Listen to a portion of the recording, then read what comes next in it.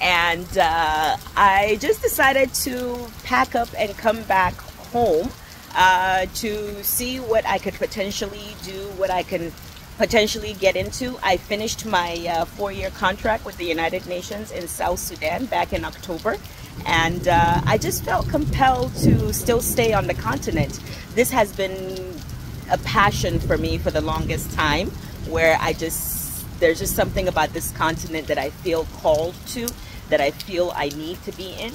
So the journey that I'm currently on is to find a place to live. Currently, I'm living in my cousin's place, but it's a bit of a, tight place in that I'm sharing a room and a bed, by the way. And of course, I don't want to do that. I don't want to continue to do that. So I embarked on a journey to find an apartment. I have seen so many different apartments all over Abuja, and it is mad expensive, y'all. It's expensive in Abuja. As you can expect, I mean, it is the capital. But then, of course, you still don't want to just go and live anywhere. You have to think about safety. You have to think about, transportation, because right now I do not have a vehicle. So I have to think about, getting a place that's easy to get to be able to get in a taxi or call an Uber without paying an arm and a leg.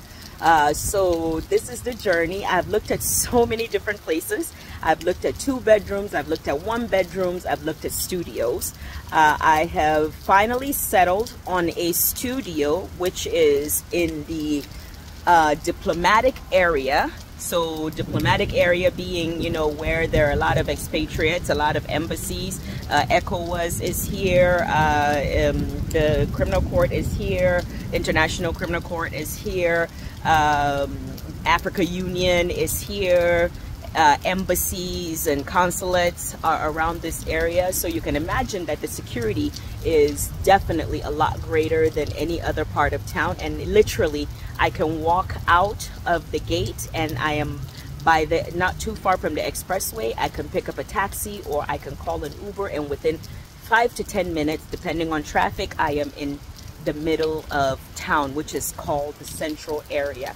So this is the place I decided to go for. Of course, you know me, I like my space, but this studio is a temporary, because the plan is to eventually purchase property and build. So I don't want to be too extravagant in getting a place that is just going to be temporary. So this is the compound. I'm going to turn the camera around so you can see the compound.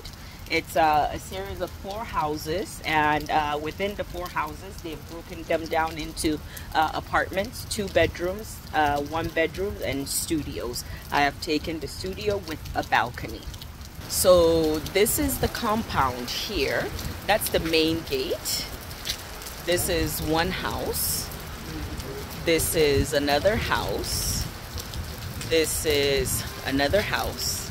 And this is the house that I have decided to take. Yes, it's raining, by the way.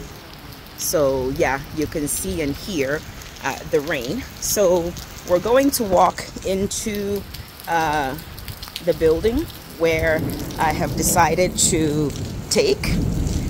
It's on the 2nd floor. Here and in Europe, it's called, so the 1st floor is called the ground floor. The 2nd floor is actually called the 1st floor, so on and so forth. And then when you're going up, so I would say, oh, we're going to the 2nd floor, but people will tell me, no, it's the 1st floor, because the ground floor is the ground floor. So this is this space here. This is not my area. This is kind of like the hallway when you walk up the stairs. This is another apartment area that has 2 studios that could potentially be turned into 1 apartment. This is the one that I have selected. It's a studio apartment. The windows are big. Of course, being me, I have a preference for a much larger window. Sorry, there's no light because when it rains, they take the light. This is the bathroom. This is apparently the style of bathrooms here in Nigeria and also in Uganda, by the way, because I've lived in Uganda. So where the shower, the toilet, the sink, all in one place, there's no demarcation. Sorry guys, it's dark, so it's hard to see.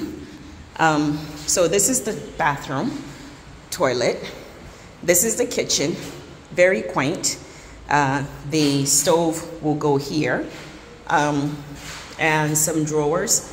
I'm not a pack rat like I used to be, so it's not going to be difficult for me fitting into the place. So I like it for what it is, for the temporary place to stay. I think it's perfect. Oh, and by the way, sorry guys, let me show you the balcony. So this is the balcony. Oh, and that's the expressway that I told you about over there. You can see cars coming down off the ramp. This is a pretty big balcony. I can do a lot with this balcony. So it's a